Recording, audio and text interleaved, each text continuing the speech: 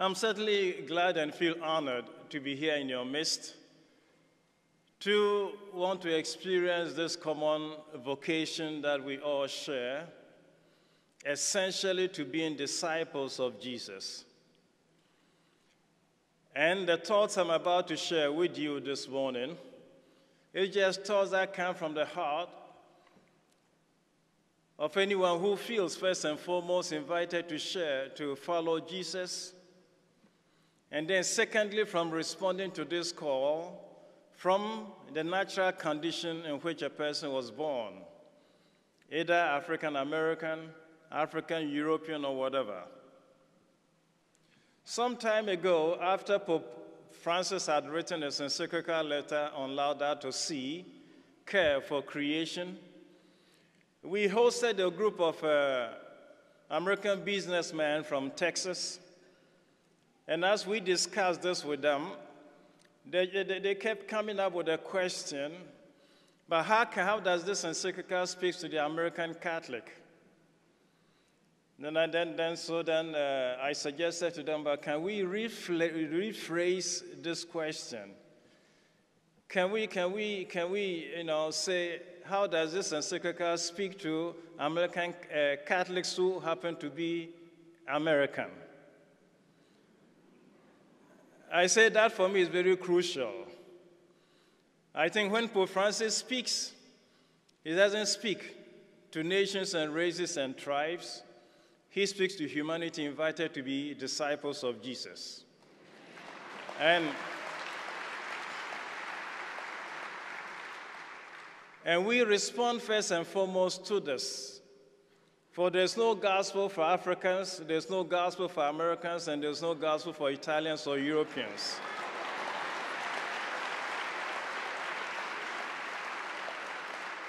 There is one gospel that all of us, created in the image and likeness of God, we seek to respond to.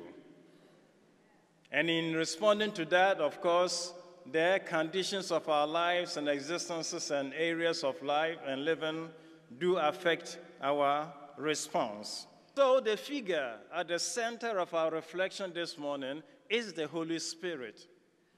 The Spirit of the Lord is upon me. And so I think that it should be kind of clear in our minds what we mean by the Holy Spirit and who we think the Holy Spirit is. And this is not an idle discussion, because several of you, or they've been in this church, some authors have referred to the Holy Spirit even as the forgotten God, in the sense that not so much mention is made about the Holy Spirit, and it took in a lot of places the charismatic renewal to draw the attention of a lot of Catholics to the presence, the life, and the activity of the Holy Spirit. So what does it mean every Sunday when in reciting the creed, we say, I believe in the Holy Spirit, Lord and the giver of life? One, if we refer to the Holy Spirit as Lord, then it means we associate the Holy Spirit with God, the Father, and the Creator. Therefore, the Holy Spirit is not a creature, He's a creator. He's God and Creator. He's part of this. So that has to be clear. The Holy Spirit, therefore, is not a creature. The Holy Spirit, one person of the Trinity, is a creator. Creator God, adored with God the Father and the Son. And therefore, in our relationship with Him, we are relating with God. He is God to us, and He is God for us. Then we say also that He's giver of life. And when we refer to the Holy Spirit as the giver of life, then necessary, this again, anybody who picks up the scriptures, the Bible, and goes through, is struck by how often, especially in the New Testament, the Holy Spirit is referred as to the giver of life. In John's Gospel, the 3rd chapter, the discussion between Jesus and Nicodemus ended with that, with Jesus being referred to, the Holy Spirit being referred to as the giver of life. And then Paul, in his letter to the Romans, several times refers to Jesus as the giver of life. In John's Gospel, chapter 6, when Jesus talks about bread and the need for people to eat his flesh, he would also say there is a spirit that gives life. The flesh is nothing. So it's not a difficulty finding places in the scripture where the Holy Spirit is presented as being a life giver or the one who gives life. For us then this morning, recognizing that the Holy Spirit is creator, God, and that he gives life or he bestows life, it may be interesting for us this morning to say, what kind of life does the Spirit give? How does he give that life? And what does he intend that life to be? Life for us. So, how does the Holy Spirit give life, or when does he give life to us? Clearly, the Holy Spirit gives life to us in baptism. When we baptize in the Lord, he bestows his gift and his Spirit on us. And so bestowing his gift and his Spirit on us enables us, as it were, to share in the life of God. When we pray, we commune again with the Spirit. When we celebrate the sacraments, the Spirit shares his life with us. And sometimes when we also suffer in communion with Jesus, it's also an occasion where the Spirit bestows his life on us. Then, if that is the case, what is this life that the Spirit bestows on us? It is a rebirth. It is being born again in the life of the Spirit, so being born again as children of God. And in this rebirth, we are therefore confirmed in our identity as children of God, if you want, adopted children of God. So the Spirit then divinizes us. It likens us with God. It kind of appropriates us with God and makes us divine. And when that is the case, then we also need to remember that the Spirit making us divine does that through a process. How does the Spirit make us divine? How does the Spirit share its life with us? And the Spirit makes us divine by putting to death the works of the flesh in our bodies. The Spirit makes us divine by putting to death the works of the flesh in our lives, by putting to death the works of the body in our lives. So 3 things then that we retain about the Holy Spirit is that he is God. He gives us birth and gives us new life, and then kind of establishes or begins within us the divine life, a life of God himself, and he does that by putting to death in our bodies the works of the flesh, the works of the body. You can read about it in the Paul's letter to the Romans, the 8th chapter and the 11th verse, 11 and 13 verse. So now that we know the Holy Spirit, we can now go on now to consider what it means when we say the Spirit of the Lord is upon me. We know who is then upon us. When Isaiah first pronounced this prophecy, Isaiah chapter 61, this was in the context of the restoration of God's people after the exile. The sins of Israel had led Israel into Babylonian captivity and had languished in Babylonian captivity for 70 years.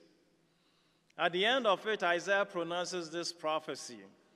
The Spirit of the Lord is upon me, and it's part of God restoring his people, the restoration of God's people, the bringing back of God's people to Jerusalem.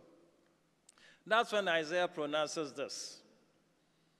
Now, since I saw all of you rise as Catholics and all, I like to assume that all of you know the scriptures from the end to the end. Beginning to the end, right?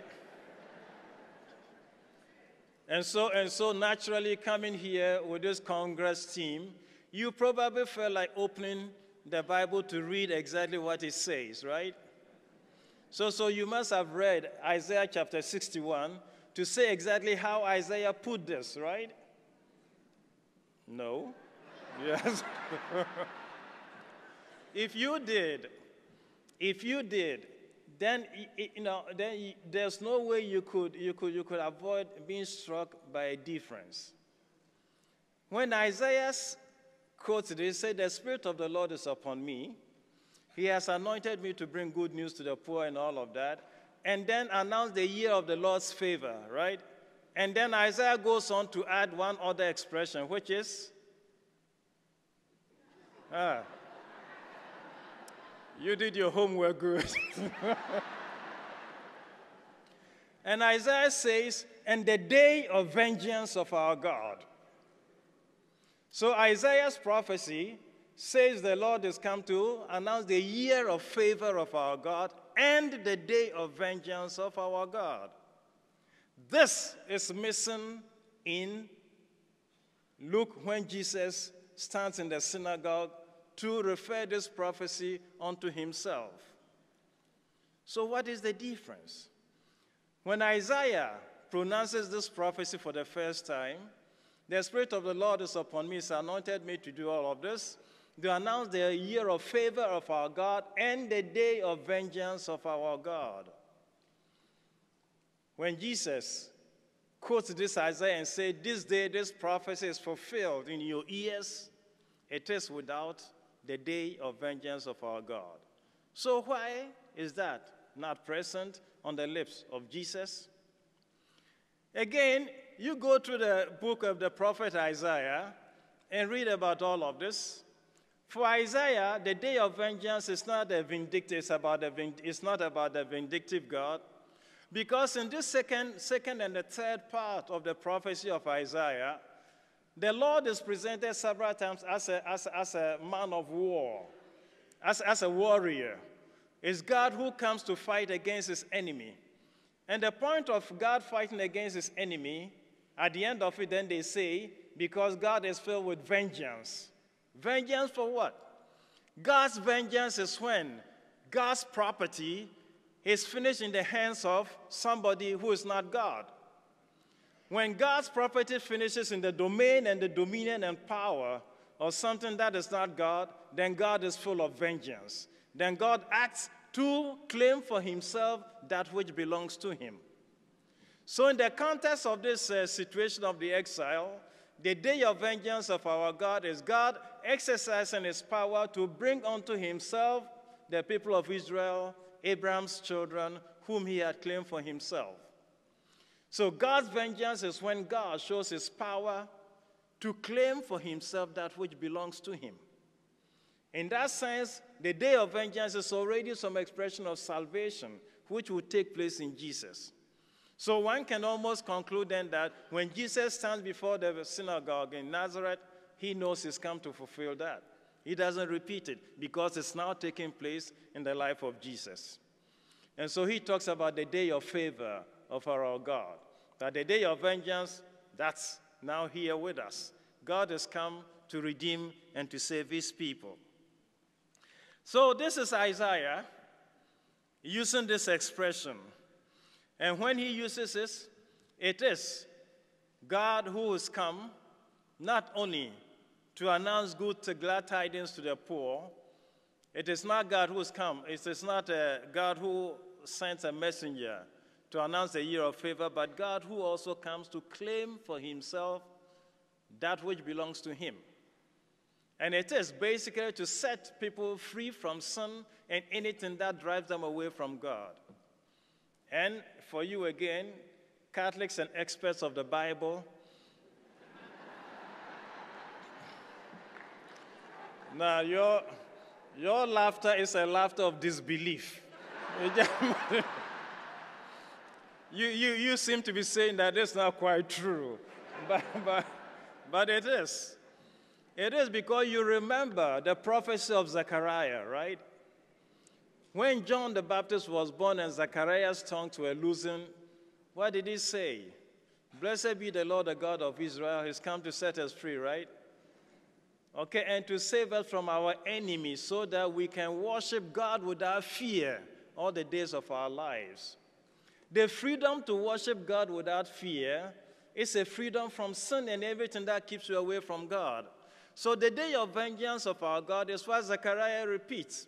The grace to be able to worship God, to dedicate yourself, to give yourself completely to God without fear and without any obstacle is already an experience of God's power and the effect of his vengeance.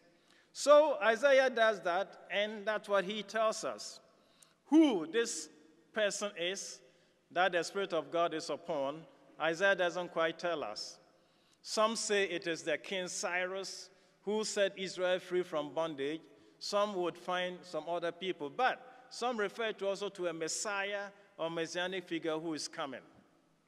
When Jesus, however, stands in the synagogue in Nazareth and applies this to himself, with this small modification of the drop of the day of vengeance, Jesus says that this day, this scripture is being fulfilled in your ears. And Jesus, therefore, applies all of this to himself. On him, the Spirit of the Lord is descended and is come to fill him, and it's made him announce the glad tidings, the year of God's favor, and something again which Isaiah did not add, to open those in prison and set free those in prison and proclaim liberty to all of them. We will not get into detail about what is happening here in the Gospel of Luke, because Luke has brought two things together. The traditional celebration of the year of Jubilee in the Old Testament, and then the sense of true fasting according to Isaiah. Isaiah chapter 58 says that when you really fast, that's when you set free your prisoners, and that's where you let all those in bondage go free.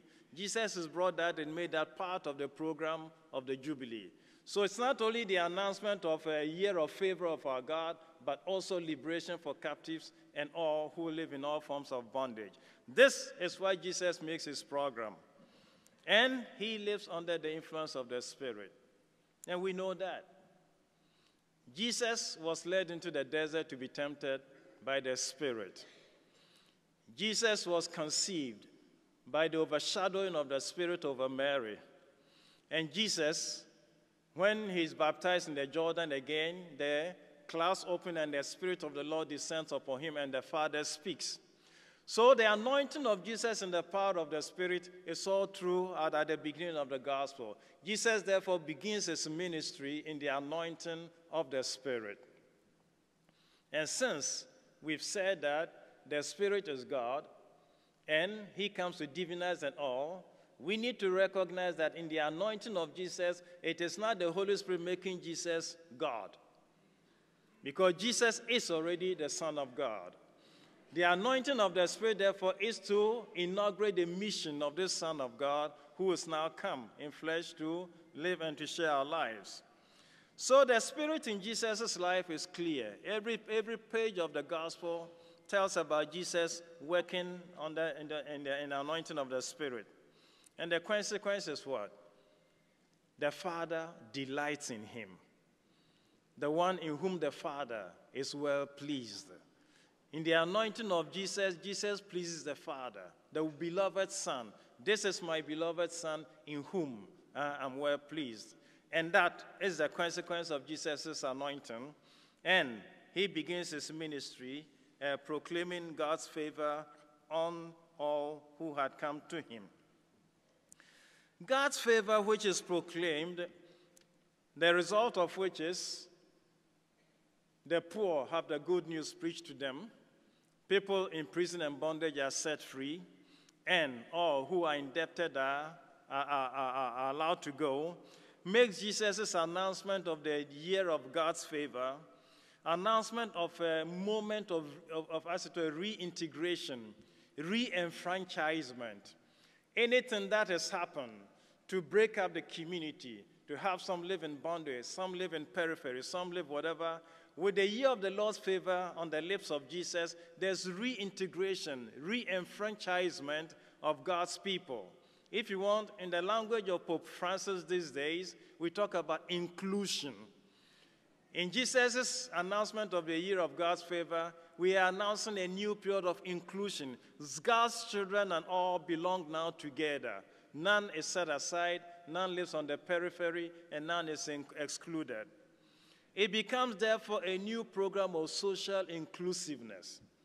all of us belonging together because all of us ultimately are God's children with the same dignity and with the same, as it were, honor and right. So Jesus announces this for us. And so announcing this, Jesus then, following the issues you want to deal with, so Jesus in the anointing of the Spirit announces this. And so the poor have the good news preached to them. It's the good news of this re-enfranchisement. It's the good news of inclusion. It's the good news of all now finding place in the Father's house. It's the good news of nobody living on the periphery or nobody being excluded. All rediscovering and finding our dignity again as children of God. Created in the image and likeness, and now set free and redeemed by the blood of Jesus. With this message being pronounced by Jesus, we may then go on to ask, you want us to look at all who are living in the Spirit, therefore, act justly. They love good or goodness, and they walk humbly with our God. In the case of Jesus, it's not an issue trying to find out walking humbly with our God. That was his life, in whom the Father was pleased. Between Jesus and the Father, there wasn't a question of walking humbly with our God. Jesus lived and walked always before God, in whom the Father was pleased, well pleased. It's like the angel saying to Mary, you are full of grace. What the angel will say to Mary, you are full of grace, meaning that between you and God, there's never been a separation. That's what the angel now says now to Jesus. Jesus, who is now, in whom the Father is well pleased, is Jesus who also lives with the Father. And Jesus would also say that for him, doing the will of his Father is his food. So between Jesus and the Father, the question about walking humbly with our God, it's Jesus' life. It wasn't anything that Jesus had to develop. Jesus always lived before his Father. He lived with his Father, and he and the Father were always one. Then you also ask about acting justly. And acting justly would have us look at a few things, what it means when Jesus acts justly, which will now become the model or the thing that we also would have to do.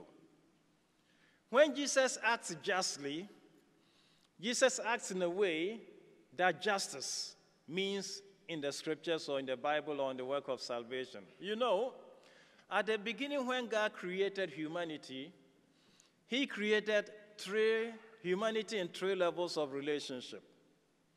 The human person created by God lived in relationship with God, his creator. He lived in relationship with other human beings as brothers and sisters in coexistence.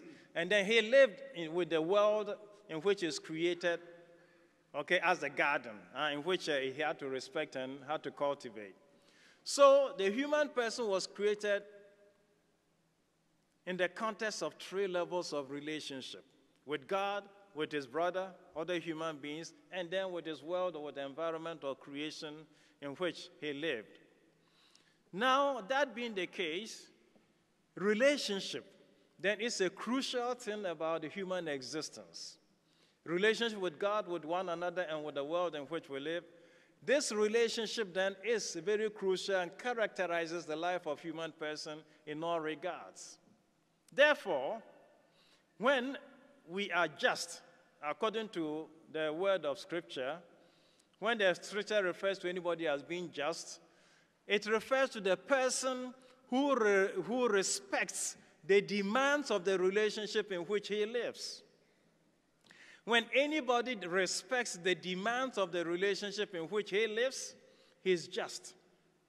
The Bible will say tzaddik. He is just. He's a just person, a just man. It's a person who respects the demands of the relationship in which he lives or he exists. The demands of this relationship with God, respect him as God, Father, Creator, relationship with one another, brothers and sisters with whom they live, and relationship with the creation of the earth which supports our lives. When we respect the demands of this relationship, we just. But the Old Testament knows another word, wickedness, the wicked, the rasha. The wicked or the wickedness in the Bible is the one who does not respect, who breaks the relationship in which people live. So two things are in the Bible, the righteous person and the wicked person, the holy person and the sinner. The righteous person is the one who respects the demands of the relationship in which he exists. Therefore, God is your father. You respect him as your father. You never disobeyed him as happened with Adam and Eve in the Bible. That's how sin began. So when Jesus does justice, it's Jesus who comes to repair the broken relationship in which humanity has lived. Jesus in his justice repairs the relationship in which the human person lives. That's what we call justification. Justification is Jesus who makes us just again. And when Jesus makes us just again, it means Jesus repairs the relationship broken between us and God, between us and one another, and between all the other people we're in relationship with. So when Jesus acts justly, it is Jesus who comes to justify us, who comes to reconcile us with our Father and with one another. It's Jesus who comes to make us just again. So Jesus in the power of the Spirit acts justly. It's Jesus then who in the power of the Spirit repairs the relationship between us and God, between us, one another. It is Jesus who reconciles us. It is Jesus who justifies us. And when we go on then, the second thing about love, goodness, this is again Jesus' life. But more concretely in the gospel, Jesus loves goodness when in the anointing of the Spirit, as Stephen in the Acts of the Apostles chapter 7 would say, Jesus in the power of the Spirit went about doing good. And Jesus who went about doing good was Jesus who went about not only preaching but also healing, curing, and helping all who were oppressed. So to love goodness, therefore, is to show compassion, is to care, is to lift up the fallen and the broken, and to reintroduce, establish everybody in the strength and the relations of God, their Father. So we know what Jesus did in the anointing of the Spirit. He acted justly, justifying us, reconciling the Father to us, and reconciling us one with one another. He bestowed on us the ministry of reconciliation, enabled us to live, reconcile, in good, restored relationship with one another. And then Jesus who loves goodness is Jesus who comes to do good, compassionate, touching our situation, and caring for all the situations in which we lived in. And it's Jesus who also walks humbly with his God and Father, because that was his nature. Son of God, in whom the Father was well pleased, is the one for whom to do the will of God was food or his nourishment. So that was Jesus in the power of the Holy Spirit. Now, we know what the Spirit is upon me meant in the days of Isaiah. We know what now the Spirit is upon me meant on the lips of Jesus. Now gathered in this Congress, what we want to say when we now say the Spirit of the Lord is upon me, you, me, and all of us gathered here, how do we apply this prophecy of Isaiah, which Jesus came to fulfill, and now to our own situation and to ourselves?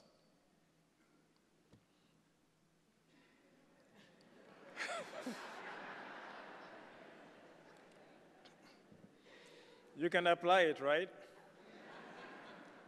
Has to be. We have to be able to apply it. We all baptized, right? Yes. And all confirmed, right? Yes. So we all living with the Spirit already, right? Yes. So we know how to act justly, right? Yes. We know how to love goodness, right? Yes. Mm-hmm. So nobody, I didn't.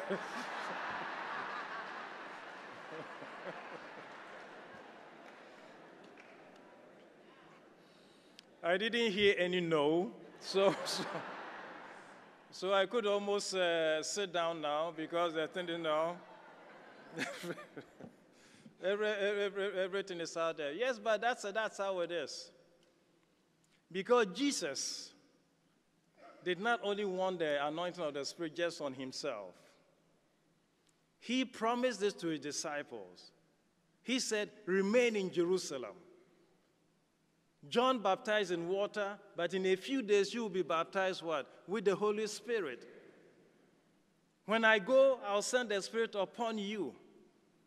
So the Holy Spirit was something that Jesus desired and prayed for his followers, and ensured that on the day of Pentecost, it did happen to them. Because Jesus did not want his disciples to live this life without a Spirit. With the same anointing that he had begun his mission, he wanted his followers to carry on the mission with the same anointing, with the same power, with the same adornment that he had had. So the Holy Spirit was promised, was prayed for, and was ensured for the disciples of Jesus. And so when on the day of Pentecost, the Spirit came upon Peter and his fellow apostles, that's what Peter said. My dear friends, these guys are now drunk. It's too early to get drunk.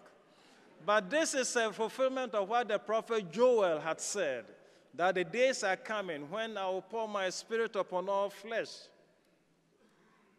All flesh. Not even about 12 apostles, but this time I will pour out my Spirit upon all flesh. And so Peter, in preaching, therefore, then indicates how all flesh can make an experience of this Spirit. When the people ask Peter, what shall we do? He says, repent and be baptized, and then you will receive and you will be filled with the Holy Spirit. So Peter indicated how anybody can live and enjoy the anointing of the Spirit. Repent and be baptized, and you will receive the Holy Spirit. And this has directed the church's life of celebrating baptism and then confirmation and all the other sacraments. But since you all said you've been baptized and all, tell me one thing this morning. What does it mean to be baptized? Water? When they pour water on you, right? Or if you know it's poured on you, or you can be immersed, whichever way, but you baptized. Something very simple, since I see the clock ticking very fast. There is something that we know sometime in school we talk about. Sometimes there's a talk about you go from the known to the unknown, right? You know that principle. You go in sometime from the known to the unknown. You go from what you know to discover what you do not know. So, we are baptized in Christ. And what does that mean? Let's take a case where this is known. In Paul's letter to the Corinthians, 1 Corinthians chapter 10, Paul talking about the passage of the people of Israel from Egypt and crossing the Red Sea to go with Moses towards the land of promise. Paul, reflecting on that episode, said that through the crossing of the Red Sea, all of Israel were baptized into Moses. It's not only into Christ that we hear baptism. Paul says that through the passage and the crossing of the Red Sea, all the people of Israel were baptized into whom? Not Jesus. No, not Jesus. Jesus has not yet come. Paul says that through the crossing of the Red Sea, all the Israel were baptized into Moses. So what does it mean for the Israelites to have been baptized into Moses? If we understand that, we might be able to understand what it means when we say we baptize into Christ. We know what happened, right? Moses had led the people of Israel out of Egypt because of the very many plagues, and they had come to the banks of the Red Sea, and it was evening. So Moses had the people of Israel relax on the banks, waiting for waiting for daybreak, when they would find how to cross the sea. And then at night, Pharaoh changed his mind in Egypt and decided to come and get back Israelites for himself.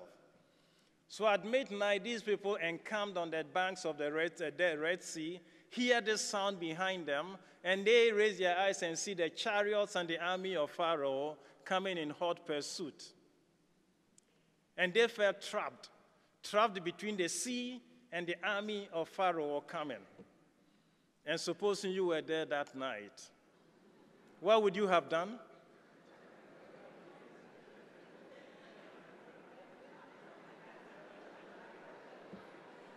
Try to imagine a response for yourself. If you'd been there that night, what would you have done? There is the Red Sea in front of you. There's Pharaoh and his army, chariots and all coming in hot pursuit. You probably would have said, Moses, let's pick some strong young men and just go and face Pharaoh. If we're able to beat back Pharaoh, we would have won our freedom. Some may have thought that way. In fact, I'm not imagining that. You can read all of this in the book of Exodus.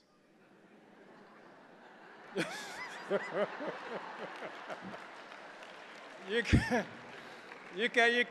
can read all of this from Exodus, between Exodus chapter 12 to chapter 14. You can read about that. And if you want, you can continue the Acts of the Apostles, chapter 7. Okay? So what happened was that some of the Israelites also began to cry, to the point that Moses also began to cry. And then God said to Moses, why do you cry to me? Take the stick that is in your hand and strike the water. So Moses took the stick and struck the water, and then the water divided into two, and says, all of you walk down. Now, that's the second question coming. If you had been there that night,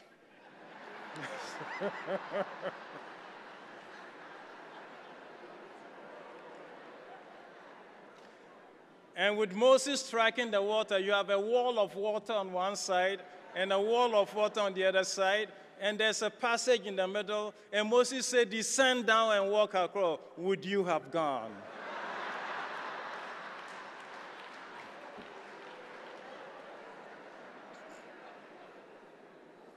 Perhaps you would. But it's also possible you say, wow, water is never a concrete.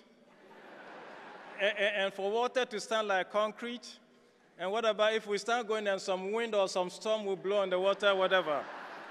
You could have thought about anything. But the experience is this. For any Israelite to have had the courage that night to step into the bottom of the water to walk across, his words must have been, Moses, into your hands I commend my spirit. If your words are not true, and if God is not with you to hold the waters standing as wall, and for any reason will flow back, we're dead. So any Israelite who that night decided to step into the bottom of the sea to walk across had to say to Moses, Moses, into your words, into your I commend my life. Everything of mine is in your hands. And with this attitude, they descended to the bottom and walked across. That is what Paul says, that in the crossing of the Red Sea, all of Israel were baptized into Moses. That just means that to be baptized into somebody, you have to deposit. You have to place everything that you have in the words of that person. Otherwise, you're not baptized into him. You know? And so that's how Israel, crossed, and that's what baptism is. Baptism, therefore, is not a nominal celebration, just pouring of water on us and all of that. But baptism is a decision to live differently from that point, making Jesus your everything. His word is your word. And this decision, gospel, that's what directs your life. You do not, that's what Paul will say in his letter to Romans and Corinthians, the life I live now is no more mine. It is the life I live in Christ Jesus who loved me and gave himself for me. Anyone baptized into Jesus lives that life. You don't live your life anymore. But until you begin to really surrender your life unto Jesus and live like this, you've not yet begun to live baptism. Until you begin to live, that's when you become a disciple of Jesus. And if Jesus gives a spirit to anybody, he gives the spirit to the life that belongs to him. Jesus does not nourish what does not belong to him. It's after people have entrusted their lives into the hands of Jesus that Jesus adorns, that Jesus furnishes, that Jesus anoints that life with the Spirit. It's not any other life. Huh? Jesus does not adorn any other life. It's the life that is handed to him that he takes care of, that he nourishes, that he adorns. So if confirmation comes after baptism, that's what it is. That's why the gifts of the gift we celebrate in confirmation are gifts meant for people who have, like the Israelites in the days of Moses, said to Jesus, "In your hands I commend my spirit." When my whole life is in the hands of Jesus, then Jesus adorns this life, takes care of it, and feeds and nourishes it. This is baptism. And that's why it's the first step before we celebrate confirmation or the outpouring of the Holy Spirit. So to understand what the Spirit does to us, we need to understand what we become for Jesus.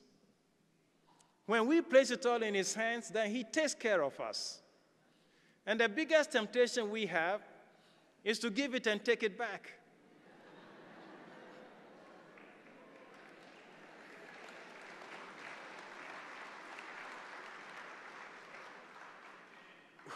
When we do that, we don't give Jesus the chance to take care of our lives. It happened before, right? You know the Acts of the Apostles, the story between Ananias and Sapphira, who had a property they sold and still kept something. Happens all the time with Christians. You give and you keep something for yourself. There's an area of your life that you exercise control over. And you say, Jesus, take care of this area, but this corner of my life, that's I'm in charge. It doesn't work. It doesn't work. And then it's so very easy because reasons and excuses that we can find to keep certain areas of our lives under our dominion and power, plenty. We can always find them. We can always cook them up. We can always formulate them. We find reasons why certain things cannot be handed over to Jesus. But as long as we find reason to do all of that, we've not yet begun this full life of discipleship. So the Spirit of the Lord is upon me. That's what it means. Who is the me? The me is the one who has been baptized into Jesus. The me is the one who has surrendered everything to the hands of Jesus. The me is the one who has made Jesus his Lord and all. The me is the one who's begun to speak like Paul, the life I live is no more mine. It is the life that I live in Christ Jesus who gave his life for me. And when we live that way, the Lord takes care of our lives. We're in the U.S., right? You know of Diet Coke? Diet Coke means what? Coke without something, right? Well, you laugh as if you know where I'm getting to. And so you have alcohol-free beer, right? So that is beer really without alcohol. And then you have decaf, right? So that's coffee really without the caffeine. So we have a culture now that is taught us to have and still not have. And we apply that, unfortunately, also to the Christian gospel. And so there's what we take and there's what, we leave out. Because it's too inconveniencing. Because it's too challenging, it's too uncomfortable. And so we leave those behind and aside. But that's not the life of discipleship. So, the Spirit of the Lord is upon me. That's what it means. Let us understand the me on whom the Spirit of the Lord is upon. That's all of us gathered here. But gathered as people baptized into Jesus. Because the Spirit who bestows is Jesus. He's the one who said, when I go, I'll ask my Father to send you the Paraclete. And when he promised that to those who were his disciples. And baptism is meant to make us disciples of Jesus, who subsequently are adorned and nourished by the Spirit. So that's how we begin then to address the three questions. How do we then live justly? How do we then love goodness? How do we then walk humbly with our God? That's what prepares for it.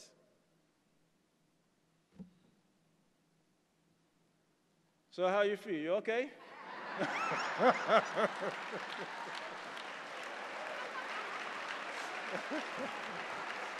So,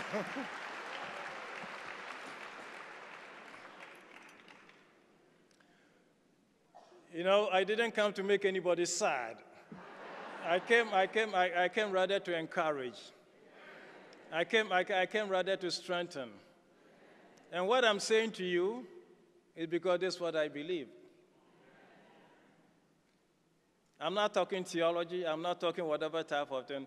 I'm sharing with you what I have come to understand my own life to be as a life, you know, as a Christian disciple and all of that. Because you know what that means? If we live this gospel of surrendering something and then keeping something and say, this is my territory and domain, we're not good Christians, we're not whatever, but also we are not good priests. You know priests with all kinds of problems, right? Who are not faithful to celibacy, who are not faithful to what, because there's a domain that is for Christ and a domain that is, here I'm in charge.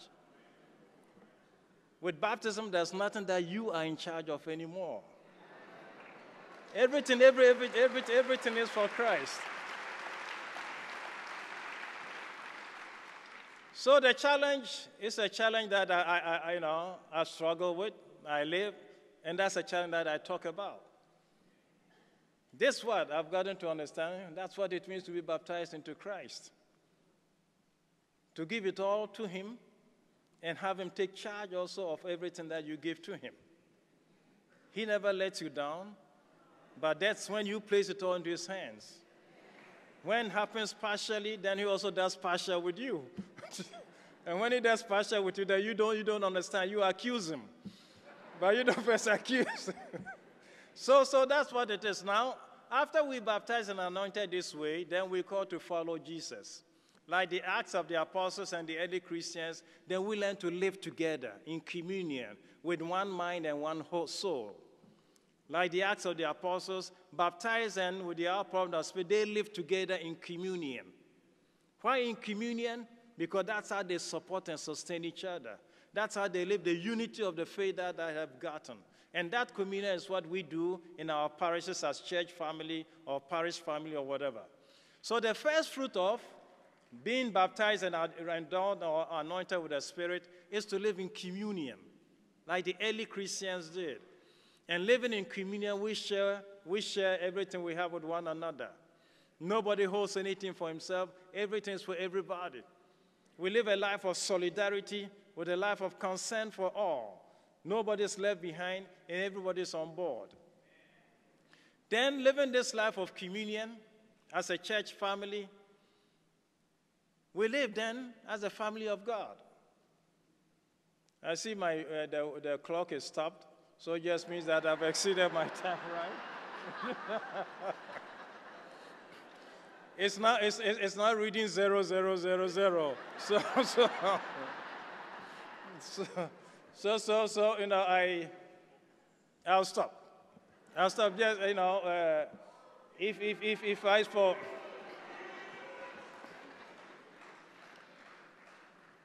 I turn to Bishop Rickard and ask for 5 minutes bonus.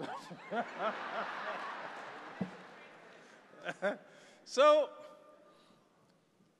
you know, in 94, 95, the cardinals and the bishops and the priests and lay people in the church gathered in Rome for a synod.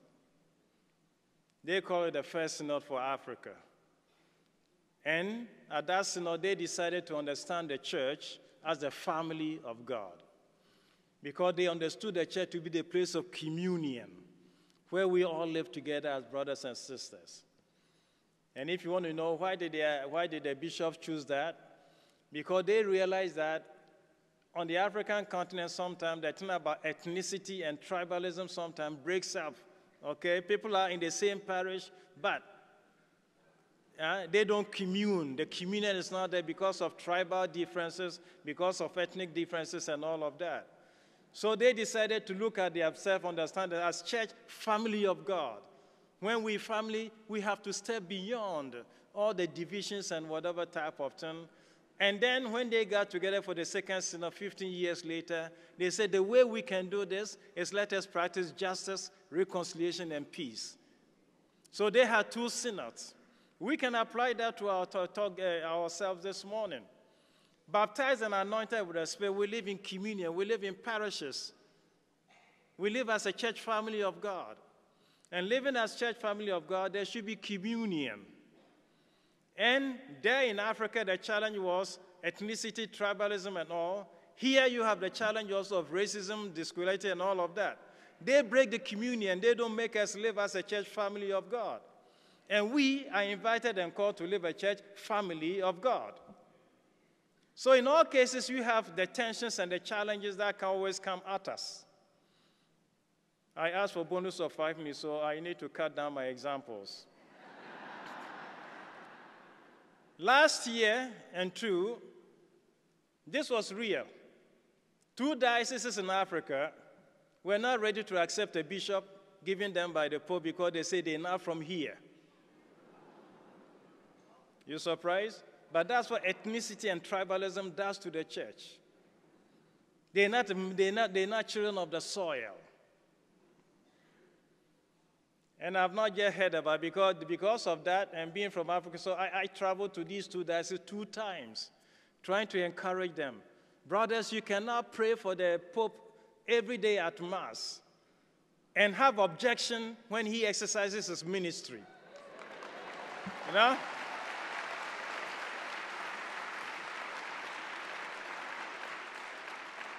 Every day at Mass, there's no priest who celebrates a Mass without praying for the Pope. Why do you pray for him? For the exercise of his ministry. And if in the exercise of that ministry you appoint X and Y as Pope, Bishop, then you say, this, I can't accept that. Then why pray for him? Why pray for him? But that's what you know, the challenges like that are posed sometimes in the life of communion. And something similar may well be here too. There are challenges to our life as communion. But that's what all the talk is about. When we are anointed and we pass through the Red Sea like Jesus and say everything now into your hand, then we live with the logic of Jesus, no more with our logic. And what makes sense for us as Catholics and Christians is not no more how we evaluate things and assess them, but it's how the Lord calls us to discipleship. You know, the divisions of ethnicity and tribalism, that used to be there in the Bible. You find that in the first 11 chapters before God called Abraham. But when God called Abraham and blessed him, he said, Abraham is supposed to teach his children the path of righteousness and justice so they can live as his people. Something began with the call of Abraham. That's what we call the history of salvation. Before salvation, there was a way humanity and mankind lived, with all the curses and with all the divisions. But after God called Abraham and then began the work of salvation, we were invited to live beyond the curses of the first 11 chapters of the book of Genesis. And living now open to salvation is now living under the influence and anointing of the Holy Spirit, living as children of God. And there can be no children of God which is also divided because one is more child of God than the other one being child of God. It does not exist. So, living and acting justly in the anointing of the Holy Spirit is that. In this family of God in which we live, we need to live justly, respect the demands of the relationship in which we live. In the church, husband and wife, in the family and all of that, we live, our lives is bound by relationships between us and God, between us and another, between a family, father, mother, children, and all of that. All of these are relationships. And when we respect the demands of this relationship, we just. There cannot be a father who doesn't know where his son sleeps at night who is just. There cannot be a father who limits his fatherhood to just a moment of in a moment of celebration of self with somebody, and it doesn't matter to him now whether somebody is born or where that person is taken care of, because it doesn't matter. That's no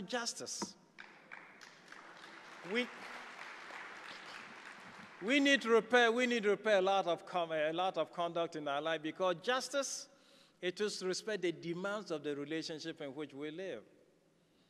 And this demand is not just between us and God, but between all of us gathered in the parish family. There's he who's the usher, there's one who's the church president, there's who's the church this and all. We all bound in this network of relationships. And when we respect the demands of these relationships, we act justly. But we can also be wicked. And that's when we disregard the relationships and break them. And how is our society not affected by broken relationships? The other day, 3 weeks ago, I was invited to St. John's University to give the commencement address. And the theme they had chosen was homelessness. So I say, homelessness, what does it mean? It's not only when some war or drought or something is driving you from your land. Here in the city, civilized state, we still have homeless people. Because I know people whom the court puts on the street because of a settlement of divorce. As part of the settlement of divorce, somebody cannot live in the same house with another. He has to leave the house. And where does he go to live? On the street, whatever. These are demands of the court. So sometimes the failure to live in proper relations produces homelessness. It's not only here. We met them in Italy. We meet them everywhere. So the demands act justly. That means let's respect the demands of the relation in which we live. And you know, time does not allow me to list any whatever, but we live with them. There's nobody, even when you take a taxi, there is a relationship that's been established. The taxi driver is accepted to take you to a destination, and you accept to pay the taxi driver. There is a relationship. If the taxi driver would not take you to where you're going, the relationship is broken. All kinds of things. Every day, our lives are bound by relationships, which require us to respect them. So let's keep the sanity of our society, the sanity of our homes and families, the sanity of the relationship we live in by respecting the demands of the relationship in which we live. That is to act justly. Then let us love goodness. And if you want to know what goodness is or where to find it, the first chapter of the book of Genesis said, everything that God created was what? Good. And indeed, very good. So you want to know what is good to love? Beginning with what God has created. If everything that God created was good, start loving what God has created. And then you come to the human person who's the summit of that. And the one who was created in the image and likeness of God and who is the summit of that's the one who needs most to be loved. So, love goodness. That's what you have it everywhere around you. Love what God has created, and most importantly, the summit of this thing, which is the human person. And this human person created in the image and likeness of God was created with dignity. And dignity is not something that the law court gives to another. Dignity is something that we have by reason of our creation, the image and likeness of God. And therefore, something that we share. And by reason of the fact that we're born brothers and sisters, we share this. I do not expect you to be Greek scholars or anything like that. But for example, the word for brothers in Greek is adelphos, meaning from the same womb, okay? And that suggests that people from the same womb have the same nature and dignity. Therefore, there cannot be brothers from the same womb having somebody who has more dignity than another. That's why the creation story places us all in the same womb of Adam and Eve, meaning that we all from the same womb and be having the same parentage. It just means that all of us have the same dignity, and there's no human being who has more dignity than another. This is the basic story of Scripture. So when we love what God has made and everything what God, including the human person, that's why it is we love God. And then we walk humbly with our God. That is our personal life of spirituality. Walk humbly with our God, seeking His will, seeking what His desire is, finding a place to seek his face all the time, find a place of prayer. And all of us, Catholics that we are, we should have some 5 minutes of some moment where we always seek the face of God in prayer, because that's how we begin to walk